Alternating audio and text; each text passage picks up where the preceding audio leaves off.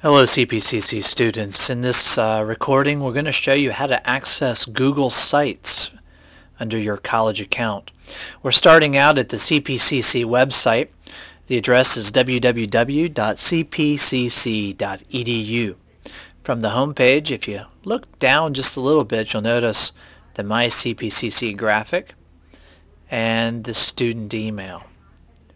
Easiest way to get to Google Sites is to go to student email and then log in. You'll notice that your email is powered by Google through a partnership we have with them. Click on this login button and you'll have to enter your Snap ID and password.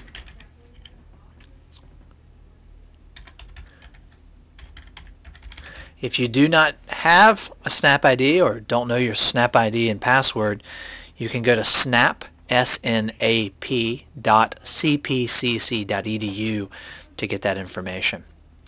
After you've entered your Snap ID and your password, click on the login button.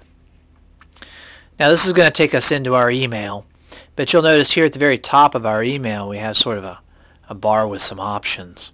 The start page takes us to the student portal. We're currently on the mail, our email account. The calendar would take you to a calendaring system. You can have your own calendar or perhaps even view calendars of classes that you're in if they've shared that with you.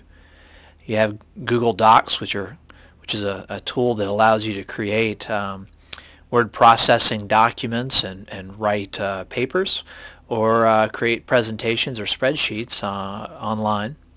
And then you have Sites. And so we're going to look at Sites today. Just click on the Sites link. And it's going to open up a new window.